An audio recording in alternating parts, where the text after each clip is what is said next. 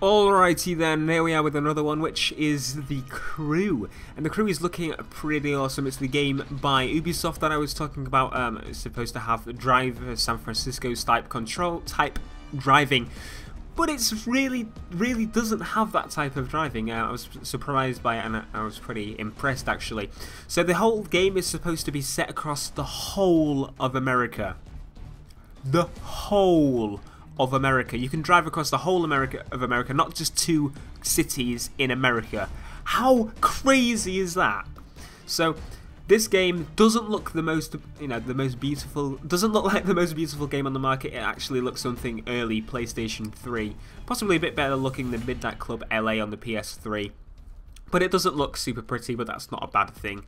Well, it is a bad thing, but it's not a super bad thing.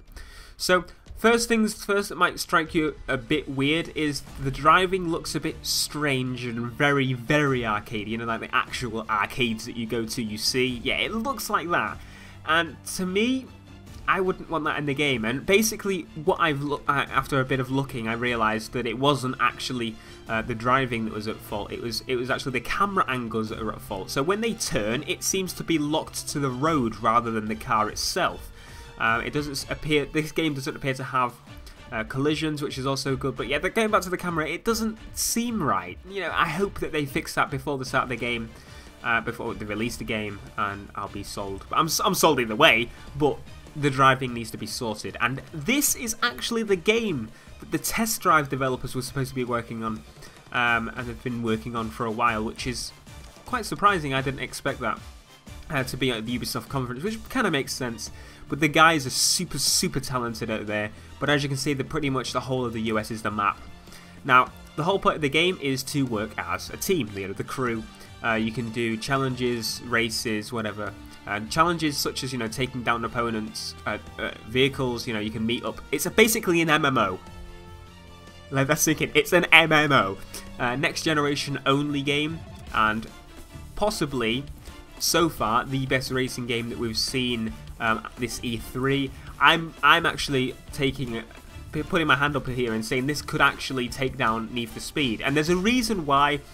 Not because well, obviously racing, probably Need for Speed will keep it, but everything else, this will take it. Open world, working as a crew, you can call your teammates to meet up and do a challenge with you across the whole of the US in an MMO, so you can meet people and challenge them. That's freaking crazy! I just love this idea, and I really hope this takes on. It is an absolutely amazing idea. So one thing you can actually do is, you saw earlier that some of them were off-road cars, some of them were track racers, some of them were just normal cars. There's different types of cars, and you can actually customize your car to work better with a certain thing. Now, that is freaking awesome. So I can customize my car to be ready to push and ram someone off the road, or I can make my car ready to go off-road. I can make my car ready to street race. That is incredible. What I expect to see, what I hope to see is an in-depth customization. As you can see here, all the car parts lift off. We don't really get an idea of what you can put in the car with this video, but we can see that it goes quite into detail with the customization, and those cars come out looking freaking badass, ready to go off-road. So it looks like you can pretty much stick with your favorite car throughout the whole game, which to me is absolutely brilliant.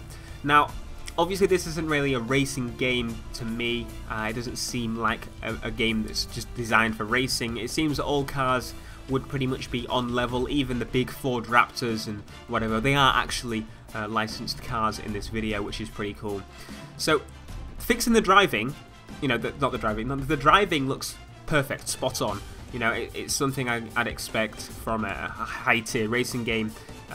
Test Drive developers know how to make a very good racing simulator. Well, racing game, especially when you get to off-road and you can just slide your car everywhere. But obviously the camera angle is just a bit weird. That's the only thing I've got against it. The camera angle doesn't seem...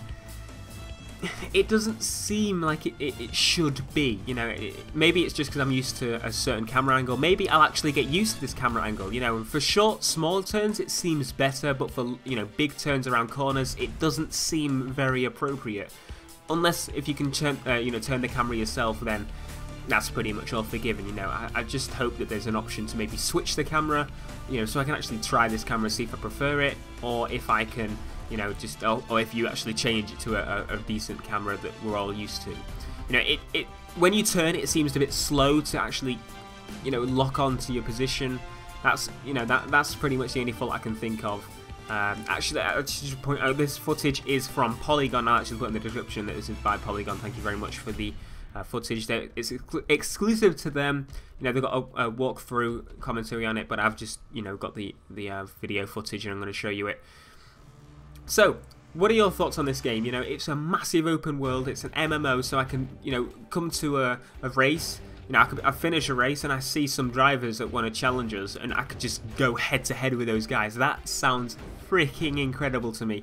And obviously it seems more arcade based. It's not really a street racer like Need for Speed, but I see it as being more fun as a whole than Need for Speed, and it has races, so it's probably more fun than Need for Speed.